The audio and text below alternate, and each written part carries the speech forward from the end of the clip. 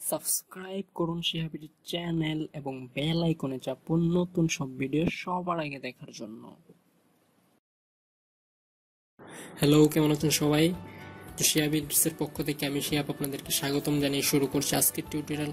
তো কথা ছিল আজকের টিউটোরিয়ালে আমি আপনাদেরকে দেখাবো কিভাবে ফটোশপে ছবির ব্যাকগ্রাউন্ড পরিবর্তন নিয়মে আজকে আমি এই বিষয় নিয়ে আলোচনা করব, সাথেই থাকুন।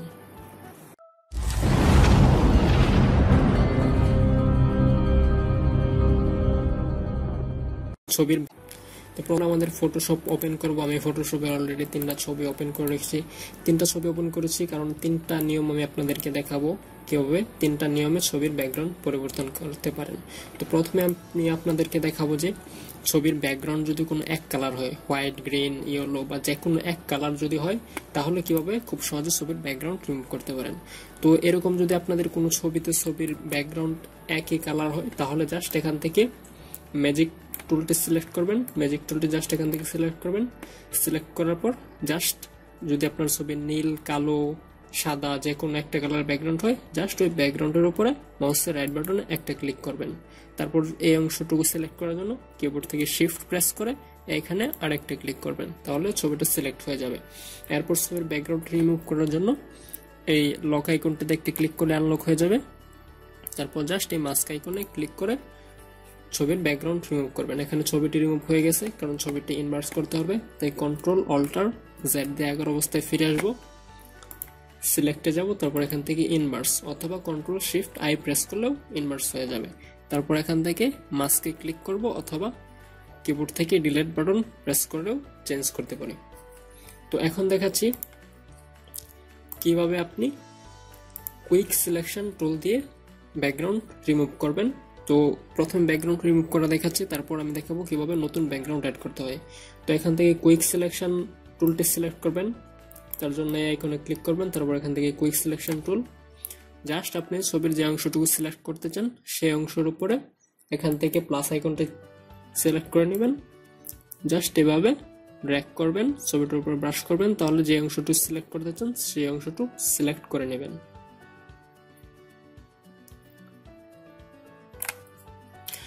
যখন বাইরে কোনো অংশ সিলেক্ট হয়ে যাবে তখন জাস্ট এখান থেকে -3 সিলেক্ট করবেন অথবা কিবোর্ড থেকে অল্টার প্রেস করে ধরে রাখবেন এবং এভাবে সিলেক্ট করে নেবেন। ছবিটি জুম করে নেবেন, জুম করে নিলে কাজ করতে বেশি সুবিধা হবে।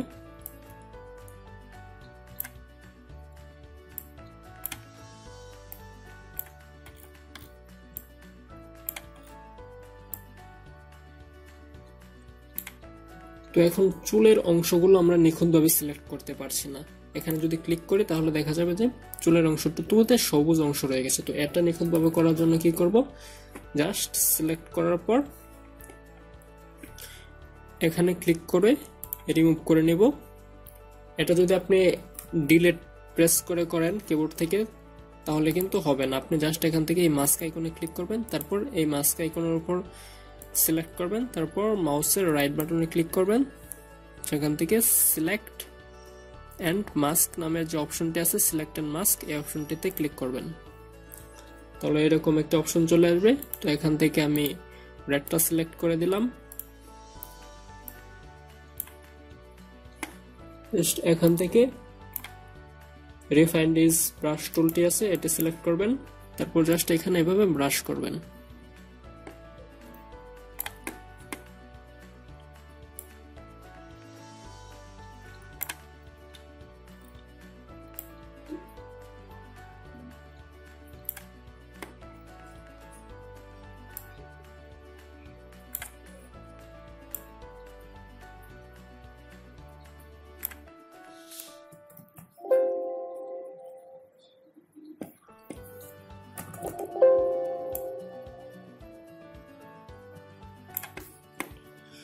তারপর এখান থেকে ফেদারটা আপনার ছবির মতো যতটুকু দরকার ততটুকু দিয়ে দেবেন, তারপর এখান থেকে ওকেতে ক্লিক করবেন, তাহলে চুলটা নিখুঁতভাবে সিলেক্ট হয়ে যাবে। তো এখন আসি পেন টুলে। এই ছবিটা আমি পেন টুল দিয়ে ব্যাকগ্রাউন্ড রিমুভ করবো, তার জন্য এখান থেকে পেন টুলটি সিলেক্ট করব। সিলেক্ট করার পর ছবিটি জুম করব, তারপর এখান থেকে পেন টুল সিলেক্ট করে এখানে একটি ক্লিক করব। ক্লিক করার পর এই অংশে এভাবে বাঁকিয়ে নেব, তারপরে লম্বা অংশটুকু কাটার জন্য এখানে শেপ সিলেক্ট করা আছে তাই এরকম লাল আইকন চলে আসছে। তো এইটা দূর করার জন্য আবার কন্ট্রোল অল্টার জেড প্রেস করে আগের অবস্থায় যাব, পেন টুলটি সিলেক্ট করব, তারপর এখান থেকে শেপের জায়গায় পাথ সিলেক্ট করে দেব। এখন আবারও জাস্ট এইভাবে ক্লিক করব, তারপরে এই লম্বা অংশটুকু বাকি অংশটুকু কাটার জন্য কিবোর্ড থেকে অল্টার প্রেস করে ধরে রাখবো, তারপর এখানে একটা ক্লিক করলে লম্বা অংশটুকু চলে যাবে।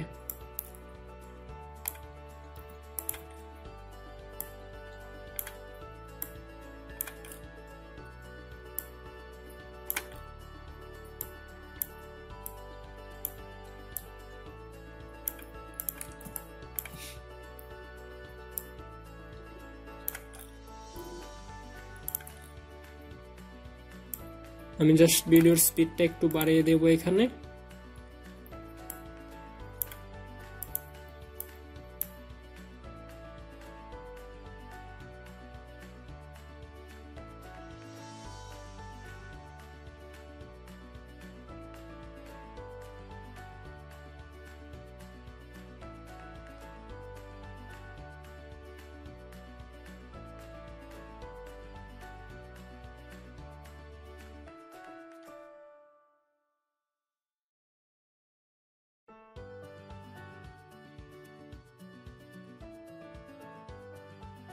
মেক্স, তারপর জাস্ট এখানে আসার পর প্রথম যেখানে শুরু করছিলাম তার উপরে মাউসের পয়েন্টার রাখলে এখানে একটি গোল আইকন দেখা যাবে, তো সেখানে একটা ক্লিক করব, তারপর কন্ট্রোল 0 দিয়ে ফেড টু স্ক্রিন করে নেব। এখন সম্পূর্ণ ছবিটি সিলেক্ট করার জন্য কিবোর্ড থেকে কন্ট্রোল এন্টার অথবা এর ভিতরে সিলেকশনের ভিতরে মাউস পয়েন্টারটি রেখে মাউসের রাইট বাটনে ক্লিক করব, তারপর এখান থেকে মেক সিলেকশনে ক্লিক করে ওকেতে ক্লিক করব, তাহলে ছবিটি সিলেকশন তৈরি হয়ে যাবে।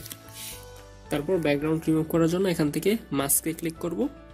আপনারা সবসময় পেন টুল ইউজ করার চেষ্টা করবেন, কারণ পেন টুল দিয়ে খুব নিখুঁতভাবে ছবির ব্যাকগ্রাউন্ড রিমুভ করা যায় এবং নতুন ব্যাকগ্রাউন্ড এটাই। তো ব্যাকগ্রাউন্ড রিমুভ করার জন্য অবশ্যই মাস্ক অপশনটি ইউজ করবেন, কারণ এটি ব্যবহার করলে ছবির ব্যাকগ্রাউন্ড রিমুভ করার পর যদি আপনার কোনো অংশ পছন্দ না হয় তাহলে পূর্বের অবস্থায় খুব সহজেই ফিরে আসতে পারবেন। তো জাস্ট এখানে মাস্ক আইকনে ক্লিক করব, ব্যাকগ্রাউন্ড রিমুভ হয়ে যাবে। তো এখন আবারও ছবির টুল ভালোভাবে সিলেক্ট করার জন্য মাস্ক অপশনটি সিলেক্ট করব, তারপর মাউসের রাইট বাটনে ক্লিক করে সিলেক্টেড মাস্কে ক্লিক করব, ছবিটি জুম করে নেব,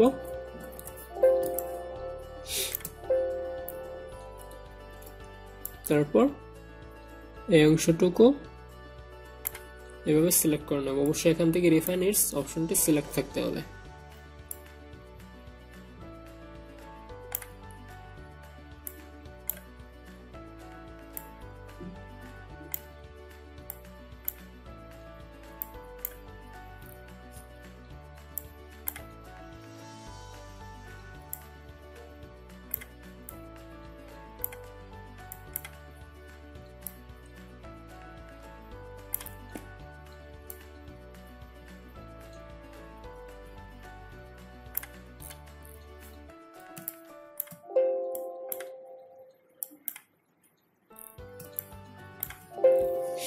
তারপর এখান থেকে একটু স্মুথ করে নেব, তারপর ওকে, তাহলে চুলের অংশটুকু নিখুঁতভাবে সিলেক্ট হয়ে যাবে।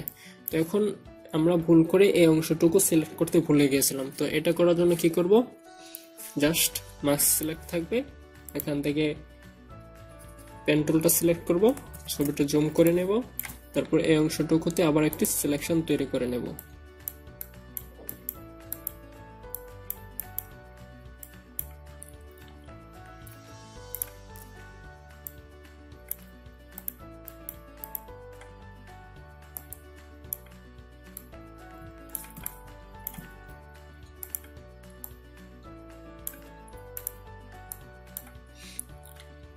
কিবোর্ড থেকে কন্ট্রোল এন্টার,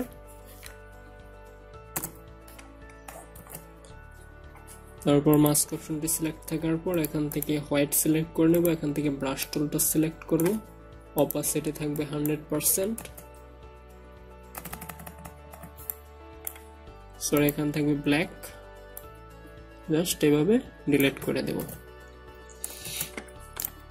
এখন হচ্ছে আমাদের নতুন ব্যাকগ্রাউন্ড অ্যাড করার পালা। তো নতুন ব্যাকগ্রাউন্ড অ্যাড করার জন্য কি করব, এখান থেকে ফাইলে যাব, ফাইল থেকে প্লেস এমবেডেড এ ক্লিক করব, তো যে ফোল্ডারে নতুন ব্যাকগ্রাউন্ড আছে সেই ফোল্ডারে যাব,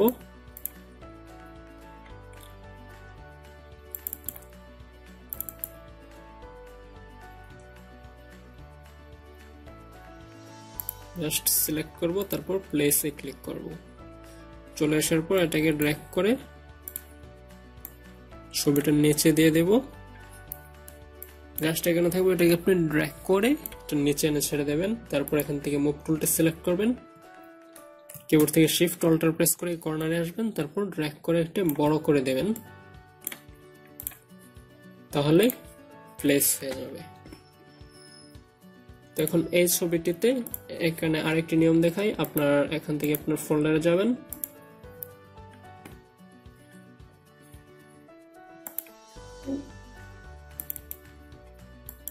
তারপর যে ফোল্ডারে ছবি আছে সেই ফোল্ডারে যাবেন, যাওয়ার পর জাস্ট ছবিটিকে ড্র্যাগ করে ফটোশপে নিয়ে আসবেন, এখানে ছেড়ে দেবেন,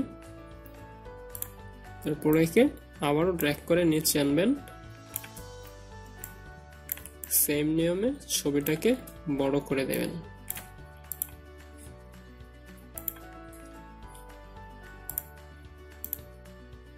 তো এই ছবিতে দেখায় ও এখন আগে আমাদের ছবির ব্যাকগ্রাউন্ড ছিল সাদা, এখন যদি অন্য কোনো কালার ইউজ করতে চাই জাস্ট এইখানে ক্লিক করব, সলিড কালার, এখান থেকে একটা কালার সিলেক্ট করে নেব, তারপর এটাকে ড্র্যাগ করে নিচে ছেড়ে দেব, তাহলে ব্যাকগ্রাউন্ড চেঞ্জ হয়ে যাবে। তো এইভাবে আমরা ছবির ব্যাকগ্রাউন্ড চেঞ্জ করতে পারি। তো এখন আসি কিভাবে এখন এই ছবিটি সেভ করব। তো সেভ করার জন্য সিম্পলি ফাইলে যাব, ফাইল থেকে সেভ এস, তারপর এখান থেকে জেপিজি ফরম্যাটটা সিলেক্ট করে দেব। আপনি যদি জেপিজি ফরম্যাট চান তারপর ডেস্কটপ বা যে কোনো ফোল্ডার আপনি সিলেক্ট করে দেবেন, তারপর সেভে ক্লিক করবেন, এখান থেকে রেজোলিউশন হাই করে দেবেন, তারপর ওকে। তো এখন দেখেন আমাদের এই ছবিটি ব্যাকগ্রাউন্ড চেঞ্জ হয়ে গেছে। তো আশা করি আজকে টিউটোরিয়ালটি আপনাদের ভালো লেগেছে এবং পরবর্তী টিউটোরিয়ালে কি নিয়ে করব তা অবশ্যই কমেন্ট করে জানিয়ে দিন। আর টিউটোরিয়ালটা ভালো লাগলে অবশ্যই লাইক দিন, শেয়ার করুন সবার সাথে, এবং আপনি যদি চ্যানেল নতুন হয়ে থাকেন তাহলে অবশ্যই চ্যানেলটি সাবস্ক্রাইব করবেন এবং সবার সাথে শেয়ার করবেন। আর হ্যাঁ, অবশ্যই পরবর্তী টিউটোরিয়াল নিয়ে কি নিয়ে আলোচনা করব তা কমেন্ট করে এখনই জানিয়ে দিন। ধন্যবাদ সবাইকে আজকে টিউটোরিয়ালটি দেখার জন্য।